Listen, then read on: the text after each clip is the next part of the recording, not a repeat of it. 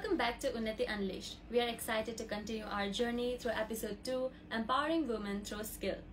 I'm your host and guide Sagarika Sharma, and I'm absolutely delighted and honored to welcome Mr. Ramesh Swamy, the esteemed director of Unnati Skill Center. Sir, thank you so much for gracing us with your presence, sir. Thank you. And with your respect and permission, I would like to have your insight on few questions that we are about to dive into, sir. Please go ahead. Sir, so could you please tell us about the journey that led you to establish Unnati Skill Center and the vision that you had in your mind? So it happened somewhere around 2002, right? When we were funding a lot of children in education. We used to fund the maid servant, the driver's son, daughter. So what happened was, if you see the education part, those days, somewhere around 8th standard, there was an examination. And again, there was an examination in 10th standard. Many of these children will fail and then they will drop out of school. So what we thought was, what happened? We had given 10 years money and they drop out, they go back to the slum, nothing has changed, right? How do we do something which is very, very powerful and impactful? That is when the thought of Unnati came. So 3 principles. One, if we train somebody, we must give them a job, right? Second was, we are very clear, inclusive growth is an extremely important element. And inclusive growth is not about poverty or poor, you know. It is about the way you are able to behave in the society. So what is lacking? They lack communication, they are afraid, their behavior, those, if you tighten it, they can be a global citizen. So that was the second aspect of it. Third, they must be a change agent from the community. When they go back to the community, they should be looked up upon.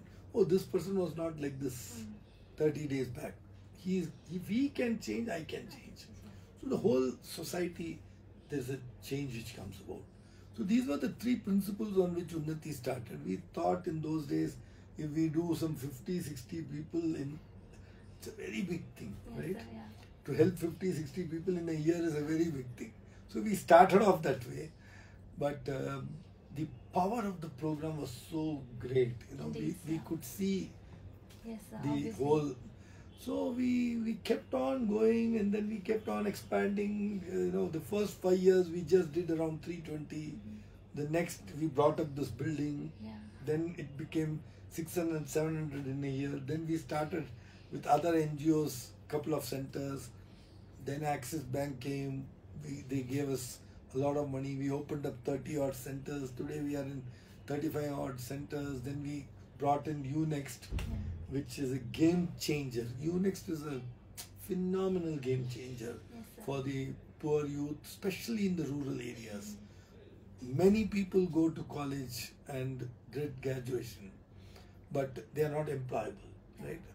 So, you know, there's a very famous statement made by Narayan Murthy sir of Infosys. He said that 90% of the engineers who are coming out are unemployable. So we are able to bridge that gap beautifully at a cost which is nothing. We are doing it today at just around 1,600 rupees per youth for over nearly 200 hours of training. Nobody in this country can deliver that kind of quality. So we are hoping and we are looking at, so we had a dream in 2011 when we formed this Section 8 company called SGBS Unnati Foundation. Unnati Foundation domain was not available, so it was SGBS Unnati Foundation. And we said we'll do 1 million youth, right? Somebody had asked me at that time, will you do 1 million? I would have said, it's okay, it's a journey. We may not do, I may not do in my lifetime, somebody else will come and do it. But today, I feel that I might see that figure in my lifetime, right? So, we just are touching a lakh of youth this financial, April 2023 to March 2024. We are looking at 1 lakh youth in this financial year. And totally, cumulatively 1.8 lakhs. So I feel that 1 million is not too far. No, so yeah. So it indeed is a great initiative, and Unnati has been helping a lot of underprivileged, so it's very nice to see that, sir. And so in your opinion, what role does Sugam play in empowering women and their socio-economic status in society? Yeah. So today, if you see, everybody is talking of entrepreneurship. Yeah. The Prime Minister, everybody. Yesterday I was in a meeting, MSMEs. MSMEs contribute huge percentage to the GDP. Micro entrepreneur women can do wonders. Yeah. I have seen in villages that they form cooperatives, they work amongst themselves. Yeah. The scope is so huge, right? And if they succeed, the village succeeds. Yeah. If the village succeeds, the entire nation succeeds, yeah. right?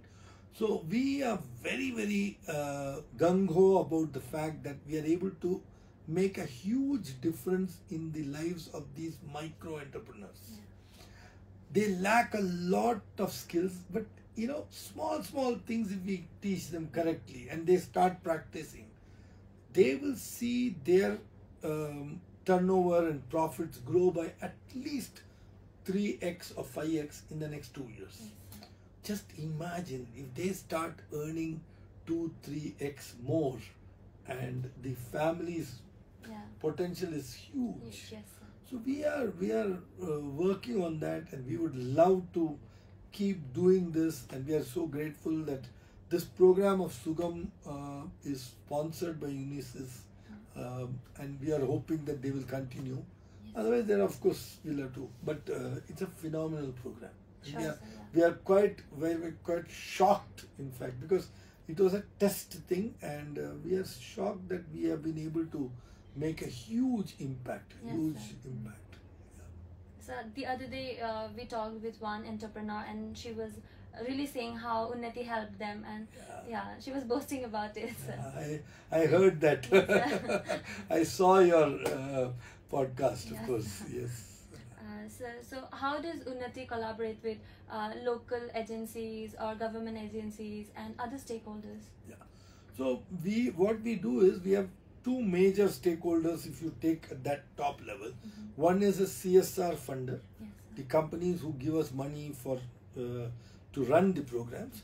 The other side is the government. You know, government is the biggest NGO in this country, you know, if you say. So we have to work with the government. So government allows us, for example, Sugam, we are now working closely with NRLM. And NRLM has some 7 lakhs of women entrepreneurs. So these are kind of people who can be trained, who can be equipped, who can be made better. And there are so many requirements, right? So we are only probably touching, you can't even say it's a drop in the ocean. It's not even a drop. Yeah. What we are doing is not even a drop. But whatever we contribute is going to add value. Yes, sir. Yeah. That's how it is. So every drop makes an ocean. So let me presume that we are one drop. Yes, sir.